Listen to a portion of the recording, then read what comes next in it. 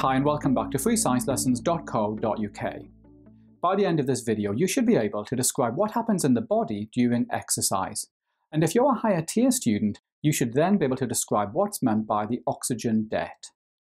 Now, as we saw in the last video, humans need energy for movement, to keep warm, and for chemical reactions to build larger molecules.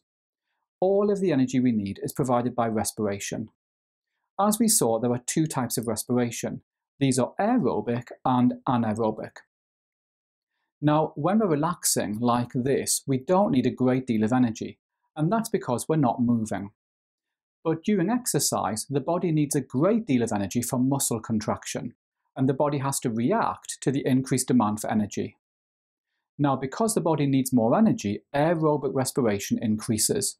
This means that the body cells require more oxygen. So, to provide this extra oxygen, both the breathing rate and the breathing volume increase.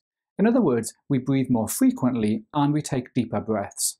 This gets more oxygen into the bloodstream. The heart rate also increases to pump this oxygenated blood around the body. Now, there's a big problem here. Sometimes not enough oxygen can be supplied to the muscles, especially if we're exercising hard. At this point, anaerobic respiration now takes place in the muscles. Now, as we saw in the last video, during anaerobic respiration, the oxidation of glucose is incomplete. This leads to a buildup of the chemical lactic acid.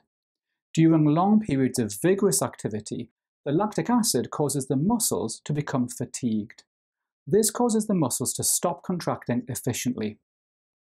At this point, the body has to remove the lactic acid from the muscles, and this creates a condition called the oxygen debt. If you're a foundation student, you can stop watching now, but if you're a higher tier student, you need to keep watching. So as we've seen, during vigorous exercise, anaerobic respiration produces lactic acid in the muscles. The lactic acid is transported out of the muscles by the blood. The lactic acid is then taken to the liver, and it's converted back to glucose in a series of chemical reactions. Now, reacting with the accumulated lactic acid and removing it from the cells requires oxygen.